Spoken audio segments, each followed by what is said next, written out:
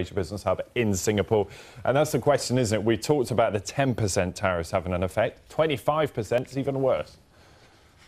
That's right. So what we're seeing here is a real ratcheting up of the pressure from Washington towards Beijing. And as you say, we knew about 10%. Now these reports out today of increasing this to 25%. And this is on up to 6,000 different goods. These include food products, minerals, even consumer products such as handbags. Now, sources have told Bloomberg that this escalation will be announced in the next 24 hours.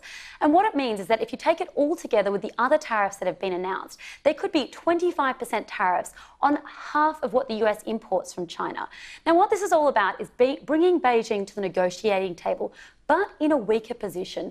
And the truth is, nobody wants to see this to go on for a long time. The US wants to resolve this trade war before it hurts the American consumer.